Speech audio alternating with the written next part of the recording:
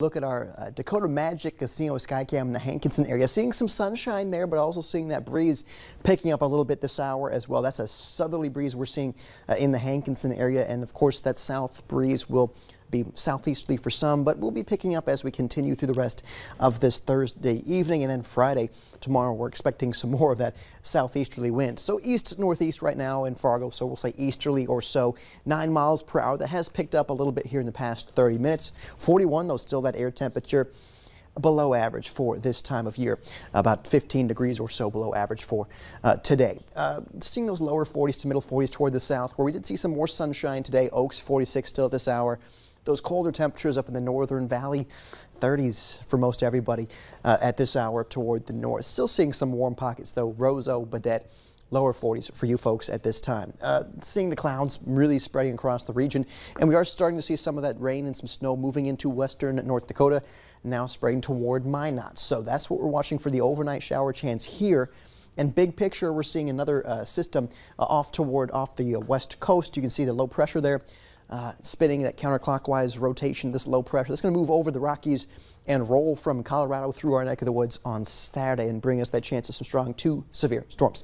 Here's tonight. We're starting to see some of those showers right now in western North Dakota, entering our western counties at the 10 o'clock hour or so. You'll see that southeast wind continues for most everybody overnight. Now up toward the north where things are colder, still seeing a chance of some snow showers where those temperatures are near freezing. So may see some slippery spots by that morning commute tomorrow up toward the north, but pockets of rain for everybody else, cold rain at that.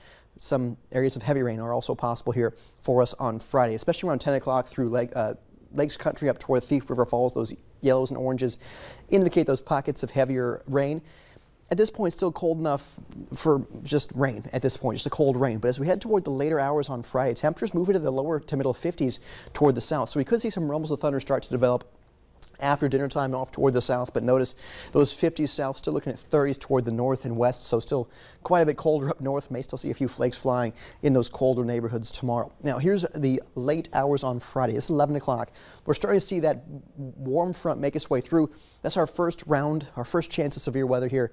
Looks to begin just after midnight on Saturday with that warm front making its way through. And you can see just warm enough, those 50s to near 60 south for the potential for those strong to severe storms. Of course, here's how things are looking for Saturday. This is our first alert weather day, so we'll pick this up right around midnight into Saturday. So there's, of course, that little warm front making its way through with those pockets of heavier rainfall, some storms, and all hazard types are possible with damaging winds. The primary concern with some damaging hail, but an isolated tornado can't be ruled out going into our Saturday morning. So temperatures south 50s, up toward the north though still 30s. We stay in the 30s pretty much all day long Saturday, so severe chances up there nil, but it's where we have those warmer temperatures south is where we could see some of those strong to severe storms. So here's 5 a.m. that if you're getting out and going early on Saturday, watching out for some pockets of heavier rainfall, perhaps still some strong to severe storms early on Saturday. We get a bit of a break after about 10 a.m. Look at the temperatures, how they warm so fast in the southern valley. Those lower 70s expected toward the south. Still 30s toward the north, low 30s at that up in Rolla. So 40 degrees colder from north to south across our region. We see with that warmth, we have got a low pressure system coming through, some instability in the atmosphere, cold front making its way through. That's where we could see our second round of strong to severe storms in the evening hours on our Saturday. Again, all hazard types possible with this second round of storms as well. By 9 o'clock, though, most of those will be winding down. Still may see a few showers of storms there in far northern Minnesota. But we're watching very carefully from 2 o'clock onward on Saturday for that instability, that sun, that heat to make for some storms. Look out toward the west, though. Snow, heavy snow in western North Dakota. That cold air looks to wrap around and make things 35 degrees colder on Sunday. So we could see some rain turning to snow on Sunday. Looks like light accumulations of snow there for Sunday. Oh boy, but good news is, Stacy, Mike, back to near 50 by Wednesday.